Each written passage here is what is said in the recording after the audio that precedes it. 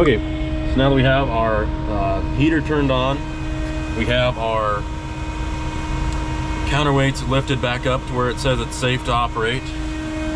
We have our swing function on, cable number 1, and boom up, boom down function. We're never going to use the cable number 2. Do not touch this, because if you kick it on and start running it back and forth, you're going to destroy the cable, because it's just going to be freewheeling back there. So just leave that one off. Now we're going to go into this main menu again. This is your outriggers, and notice this light's flashing right here. That means you have to turn your swing off. So we're going to come over here, turn that off. Now we can toggle over to whether we want to extend the beam, or we can extend the pad itself. So we come over here, select that, and then this acts as your outriggers along with this button here. So this is, extend, this is retract. So you hit the extend and then press whichever one of these you're wanting to lift. For example, I'm pressing this one, it's running that one. But of course you have to be pressing this one at the same time. Okay, and this light here just says that the suspension is turned off, because if it was on, it would be trying to push down, make all axles even, and trying to lift it up off of the outriggers. So that's just telling you that you're off, and you're never going to want it on while you're working on a job site, because it'll if you go over a bump per se, it will try to counteract which way the crane is leaning and put more pressure in that side of the crane. Then when you come back over that hump, or go over it, then you're going to be at an angle in the opposite direction, so that your suspension's always going to be off, and you honestly have no way to turn that on while the crane is set up. Then we're going to come over here to the 1, 2, 3. It has a picture of a boom and 1, 2, 3. Now with this setup, what we're doing here, I like to go back about 120 feet from frame line to the very back of the crane. So 130 feet from the last frame line to the back of the crane, and that gives you a little bit of room. You're not going to be you're not going to be maxing the crane out, because most of these sections only weigh about maximum 10,000 pounds. So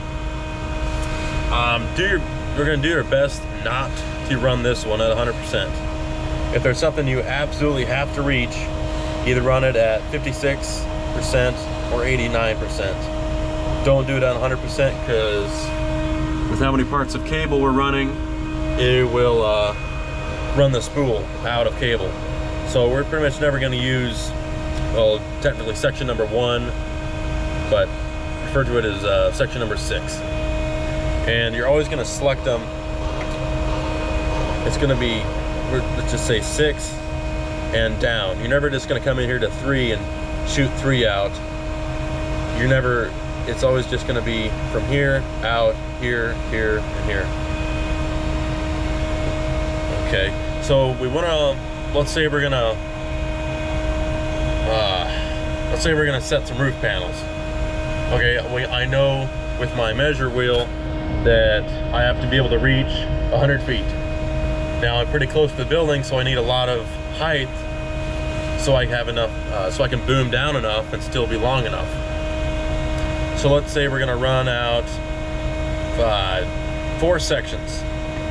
So we're going to go over here to our toggle, hit the center, and scroll it to whatever one we want. 100%. Hit the center toggle, scroll over. 100%, 100%, and 100%. Okay, now come down here and see it's not letting you go to OK. That's because our boom up, boom down function is still turned on. This switch right here beside the boom up, boom down is your boom extend. Gonna mash that, then we can come over here and hit the OK. Now this is flashing with a picture of a joystick and an arrow in either direction. All right, so we're gonna come over here to our right joystick. I'm not gonna run all these out.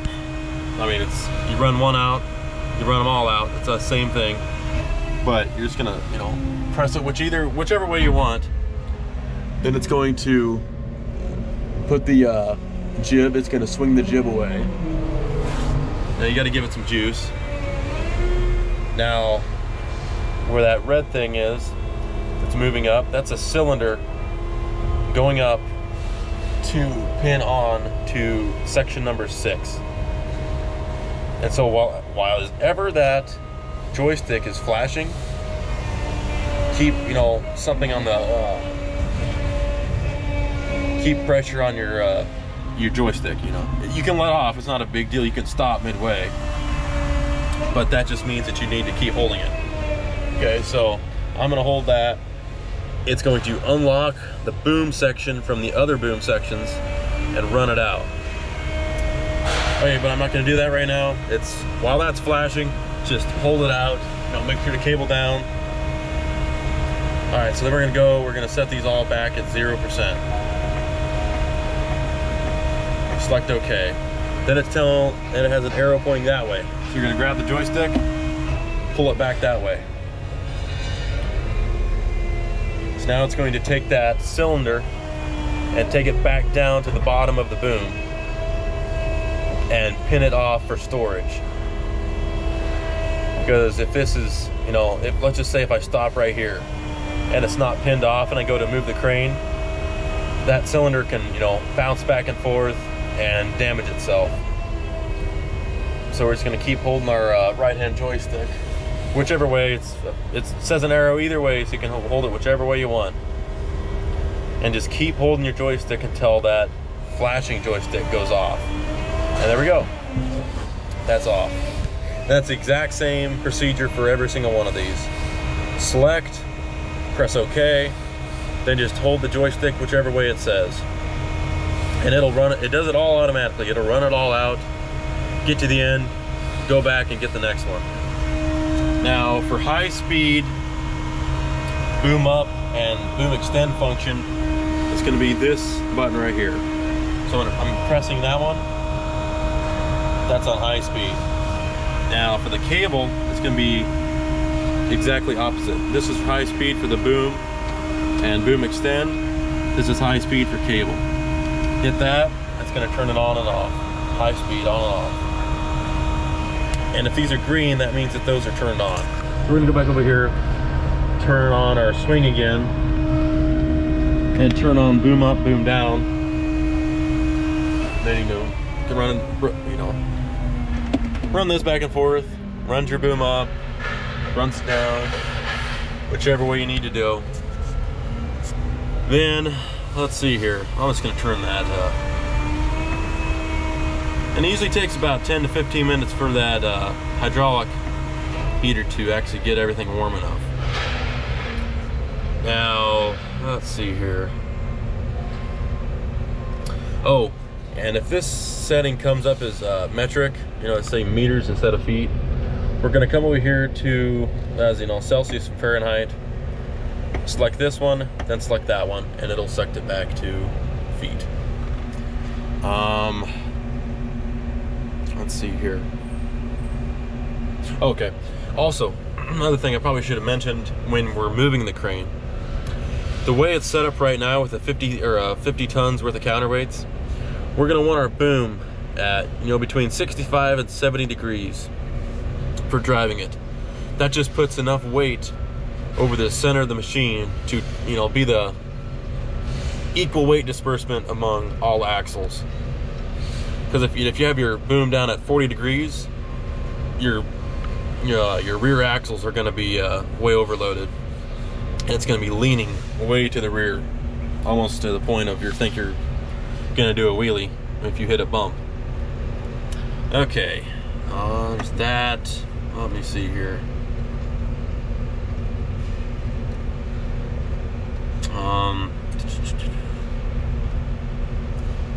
Okay, and it's honestly, there's gonna be a, you know, it's gonna say oh, there's an error almost every single day. Come in here and look. All right, that's blank. Now we'll go on this other one. That's blank. Now a lot of times it'll just be something with the air conditioning. You know, a sensor says it's too cold or too hot. Go in your thing and check it, and it has like a picture of a, you know, like a snowflake. And you'll know that's just about the air conditioning, not a big deal. Now if it's saying, you know, flashing, you know, shut machine down right away, shut the machine down right away.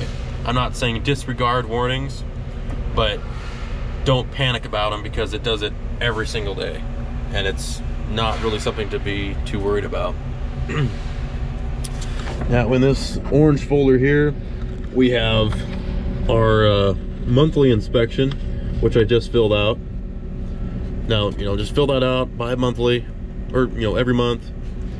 Write down your hours, serial number and everything. And we also have our annual inspection in here, and we also have an annual inspection sticker down underneath the step. That's what they're going to be looking for if OSHA comes out here. And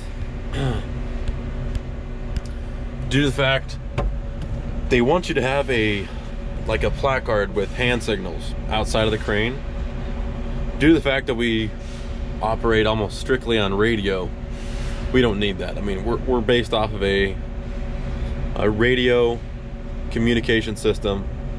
Cannot use a phone because the delay has to be, you know, a radio, and you know, you shouldn't be on other channels that other guys are on, which is like why we have walkie-talkies for everybody to talk on, and just the headsets for the guys running the crane.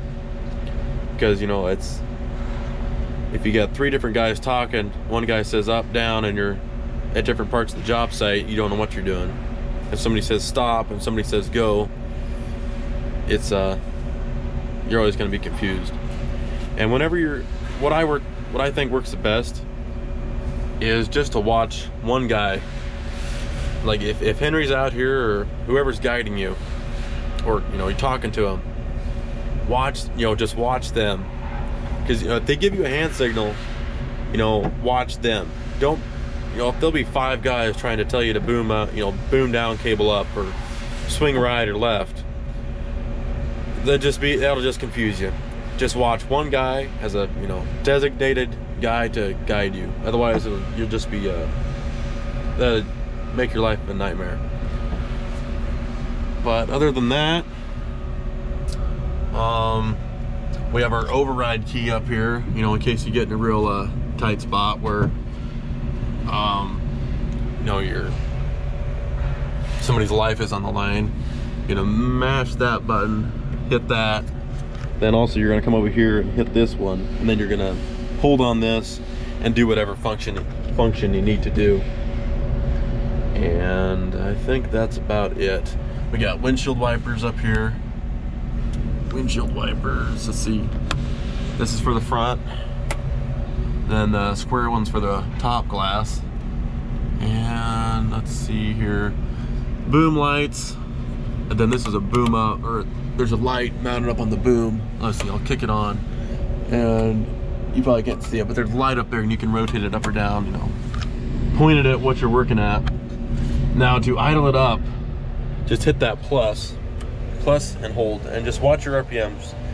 It'll only idle up to about 1200 RPMs. We got 1190 right there, so only gonna idle up to about that high. And when you want to idle it down, just press that minus symbol and bring it down, you know, to about 650 RPMs. Then just, you know, wait 5-10 minutes, you know, put the rigging away at the end of the day. That way you can let everything cool off. Then, you know, once you let it idle for a designated amount of time, just go up here, hold that for 2 seconds, let off. And then 6 seconds later, the crane will shut off, just like that. Then always come over here, and don't forget to kick this key off. A lot of times I forgot to do it. Just kick that key off, screens go blank, and about all there is to it. It's a pretty long video. For the armrest, there's a button right here. You press that. You have to keep holding on it to flip that armrest up. And to make the door, this is your door release. Hit that, close it, and other than that, it's pretty simple. Just takes time and practice and learning the crane. But once you run one, they kind of ran them all. They all have their different features, but for the most part, they're all the same. And this is our DEF. I just filled it up, and so this will last probably a good 3 weeks. But I have 2 spare jugs up there sitting above the engine. So, and then this is where you put the diesel in. Now it's 2 separate tanks, but there's a fill on either side, and it has a crossover line. So if you can only get the truck in one side per se, you can just fill up one. You'll just fill up one side, wait a couple minutes, just keep kind of trickling it in, and it'll flow to the other side. Holds about 200 gallons if you run it dry. And all the manuals are in this fancy tote. Now those are, yeah, that'll tell you everything you need to know about this thing. Obviously they're owner's manuals, but we got a bunch of load charts, which I honestly just go online, just type in GMK5250-L load chart. It'll pop up on your phone, and that's way easier. Instead of digging through 3 books to find the same thing, you can pop it up on your phone in 2 minutes. And that's about it. Any questions? Don't hesitate to call the technician. I will have his number in, I'll send it to Caesar. His name is Keith Wieland, or Keith Weinstand. He's out from Omaha. He's the one who did the setup and everything on this crane, so he knows his stuff when it comes to cranes, and especially this one. He has some opinions upon them, but